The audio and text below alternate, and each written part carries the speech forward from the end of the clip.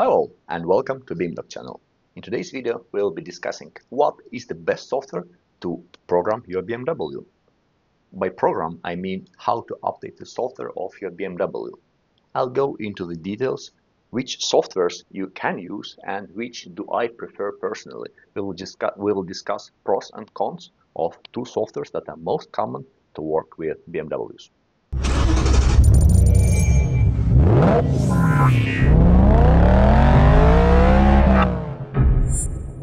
When we are talking about BMW programming, it is a very specific topic. If you haven't seen my previous video, what can go wrong during the programming, or actually what are the most common issues why the programming aborts, absolutely feel free to see the following video. If you're programming the BMW, if you're going to program the BMW, you have to understand, you have to make the right choice. You have to choose either the ista or the e-Sys. To choose one or another, you have to understand what are the pros and cons of different softwares. Because personally, I use both to update the software of the BMW, but for certain situations, one is better than another. The structure of this video will be very straightforward. I will compare two softwares, those pros and cons of both of those. First, we'll begin with the ista, pros and cons, and then with the e-Sys, pros and cons. And in the end, I will tell you what is my preference for updating the software of the BMWs. And actually, did you know that if you are subscribed to my channel, it gives you +2 to programming speed of any BMW. So don't miss that opportunity. Hit that subscribe button. First of all, ista. If you don't know anything about ista, see that video. Over there I'm explaining how to use ista to properly diagnose the BMW. It is absolutely must-know knowledge. If you don't know that, do not proceed with the programming because it is dangerous. So ista, it stands for Integrated Service Technical Application. BMW dealers use that to diagnose the BMW and to code and program it. Today we're talking about the programming, comparing ista to e-Sys based on the programming, why to prefer one to another. First, the pros of the ista. It is very straightforward. It is just easy to use. You take your ICOM or Ethernet cable, you connect to your car, and to the ista, you click next, next, next. You drink some coffee, you click next, next, and the programming begins. You don't have to know anything about BMW or ista or anything. Looks like it's just straightforward, and what can go wrong? Actually, there are many things that can go wrong. Because that software, it is dealership level software. It is just made to work straightforward, and if something is wrong, ista just tells you, okay, replace that ECU or replace the whole car and so on and so on. That's why it is easy to use if, only if, your car is almost brand new and nothing has been exchanged there. Then it will be just continuing straightforward. If any modifications are done, then it's not as easy anymore. Second plus of the ista, it gives you very good overview of the vehicle before the programming of your BMW and after, because diagnostics is the must step before updating the software. You have to know what is the state of the vehicle before you're actually starting to making any modifications to the vehicle. It has very good diagnostics capabilities. Also, ista, after the programming, is able to make the initialization of some ECUs. For example, if you program the ACSM or airbag ECU, ista is required to lock the airbag ECU in order to make it usable again, because without that, your airbag indicator will be just flashing on your dashboard and your airbag system will be not usable. That's why it is absolutely must to initialize that ECU. And the same thing, for example, for the HKFM or trunk ECU. If you reprogram that one, it is very often needed, ista is needed to initialize the end and open point of the trunk. Without that, ECU might not work properly. And ista has those functions built in. That's why it is absolutely plus for the ista. And actually, guys, that's it for the pros of the ista. Now we go for cons. The biggest problem of the ista that you cannot program single ECU. If you're going to program the BMW, it will reprogram all the ECUs. And what is the problem of that? For example, if your BMW has been chip tuned, it means your software in your engine ECU is been modified. and you need to update all the other ECUs. You cannot skip the engine ECU. ista works with all the ECUs. It is related to the integration level between the different ECUs. Of course, yes, it's always better to update all ECUs at once, but sometimes it is just absolutely must not to update all the ECUs, but just skip one or two. And ista actually cannot do that. It works only with the whole car, and it is the huge downside of using the ista.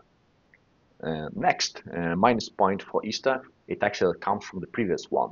You are unable to program a single ECU. For example, if you need to update only one ECU, before the chip tuning, you want to have the newest software in your engine ECU. You update only one ECU, then you make the chip tuning.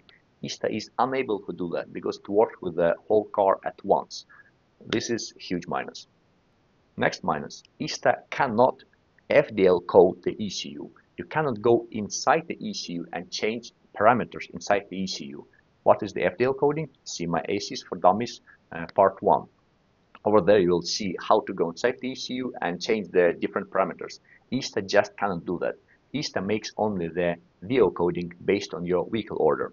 That's why it's also downside. The dealership level software just does not allow you to go inside the ECU, and sometimes it is very necessary. One more huge minus, it is very complicated to work with the BMWs that do have some retrofits made. Why? Because ista assumes that the car is in factory settings. If you have made any modifications with some retrofits, yes, it's still possible to use ista to update the software of the whole BMW. But if the retrofit is from a sort that cannot be used on that vehicle from the factory, then ista will just refuse to take it. Even if you use brand new parts and so on, it will just refuse because that kind of configuration is not possible. And you are not able to make any changes in the vehicle order in the ista. You just have to use one vehicle order to program the whole car. And in case of cars with retrofits, it is very often not the case. That's why if you have retrofit, ista is not for you anymore. And absolute killer with the ista is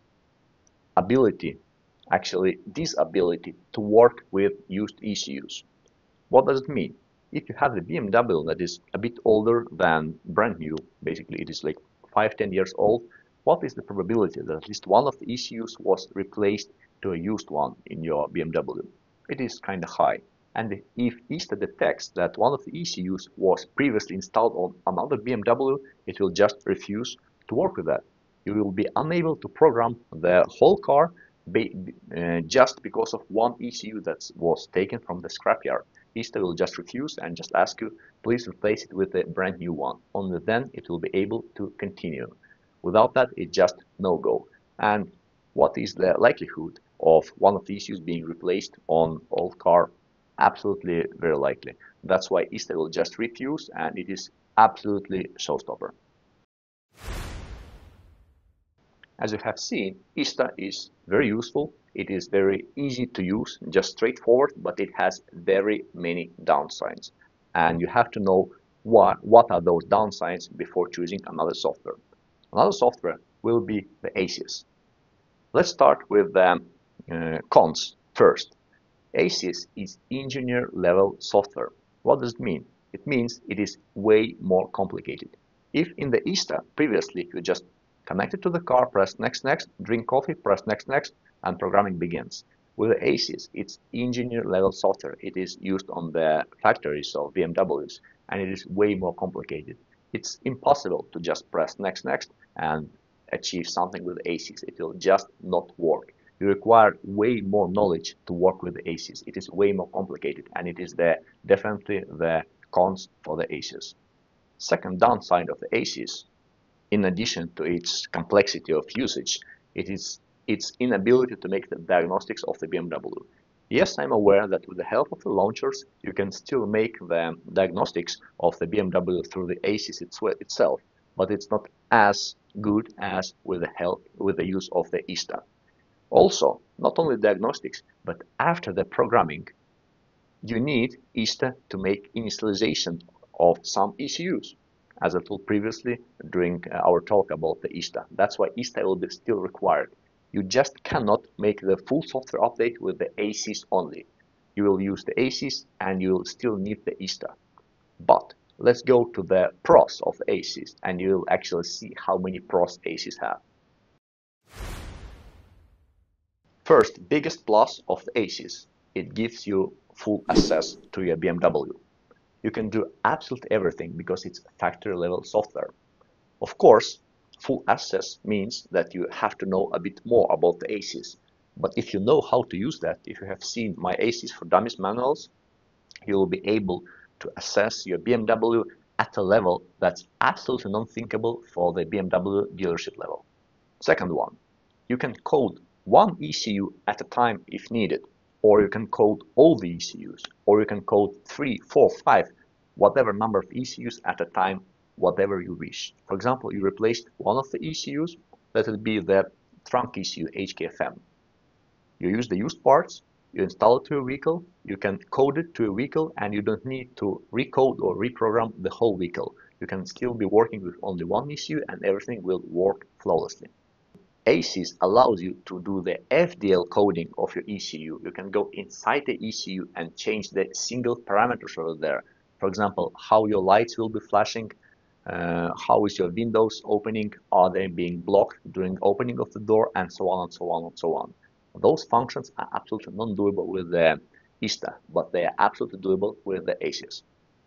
Another one, if for example ista is unable to just code or program the ECUs, it does all the package at once. With e-Sys, you can not only code one ECU, but you can also program one ECU.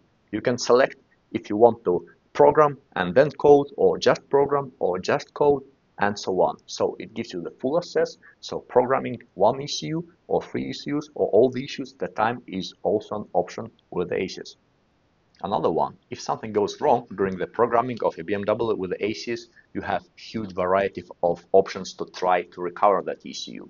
First of all, you can just try to program it one more time, same as with the ista. But the difference is, the ista will try to reprogram the whole car or one ECU, you are not controlling that. With the e-Sys, you can specifically choose, I want to reprogram only that ECU one more time. And if it does not help, you still have a lot of buttons to press. For example, you can choose between the parallel programming or no. You can choose the through which bus the programming will be done with different speeds, and way more other settings to try. Because sometimes it is required to play with the settings, with, for example, with the connection speed and so on, to achieve the good result. One more not so obvious plus of that software, of the e-Sys, that you can have several versions of the e-Sys installed on the same computer. You might think, okay, why do I need several versions? Believe me, you will need at least 3, 4, or 5 different e-Sys versions, because different e-Sys versions treat your BMW a bit differently, because they were produced during the different years and they use a bit different approach to program the ECU. And that's why if with one version of the e-Sys something goes wrong, you can straight away use another version. With the ista, it is the same thing is possible, but installing the several versions of the ista to the same computer is not as straightforward as with the e-Sys. It's still possible, but not as straightforward. With the e-Sys, having, for example, 5 different e-Sys installed at the same machine, it is way easier. And the biggest plus of the e-Sys is when programming of your BMW with the ista fails, e-Sys helps. Guys, just guess. For example, you bring your BMW to your local dealer and something goes wrong there. Programming is aborted, blue screen, whatever happens, and actually nothing works. And dealer is unable to recover your car with the e-Sys, with the ista. Do you know what they're actually doing?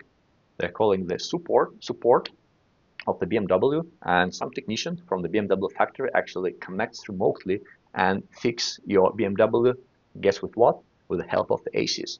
So when ista fails, e-Sys helps. I assume you already got the point. What is my preference of those softwares?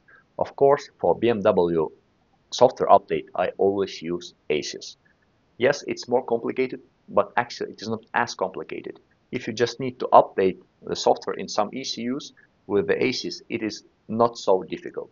Yes, it will require a bit more knowledge from your side, but believe me, it is, in the end, it will be even faster because you just have to learn how to use tools properly. As a final remark, small bonus from me to you guys, my dear subscribers. What is the sequence that I'm using when I have to update software of the BMW? First of all, the visual inspection of the BMW. You have to ask the owner of the car, are there any retrofits or modifications done in the vehicle? Because you cannot update in the same way the BMW that is stock from the factory or that has retrofits made or any chip tuning made. Those are different approaches. If the BMW is stock from the factory, it's easy. Just go next, and basically that's it. If it has done some retrofits, you have to know which retrofits, and basically after the software update, you have to make all the same software modifications over there. That's why approaching the cars with retrofits, it requires way more knowledge. You have to know how to make that retrofit software-wise. This is step number one. It's important to inspect the car. Second thing, of course, connecting the power supply and making all those things. It's absolutely non-negotiable. Then, before I go to update the software, I perform full diagnostics of the vehicle, always. Because after software update, if any new errors appear, I just cannot know whether they're present before my intervention into the car or after. That's why diagnostics before it's absolutely must. If vehicle has any errors present, always make print screen of those errors. It helps a lot with when explaining to the customer that they were actually present before. Only when the diagnostics is done, then I go to update the software. Of course, I prefer e-Sys. Software has been updated, then I use ista again to make the diagnostics again, to make all the initializations and make all the necessary adaptations inside the vehicle, because e-Sys just cannot make it. And only then, after the final diagnostic, when I see that I have achieved the result, I can give the car back to the customer. This is the only sequence how BMW software update has to be done.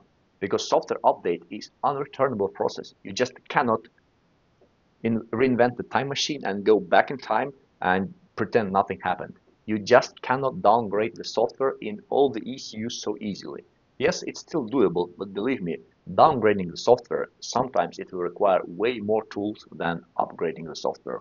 That's why always check the vehicle, diagnostics, software update, diagnostics, and only then you can give the car back to customer. I hope you enjoyed that video and see you next time. Bye.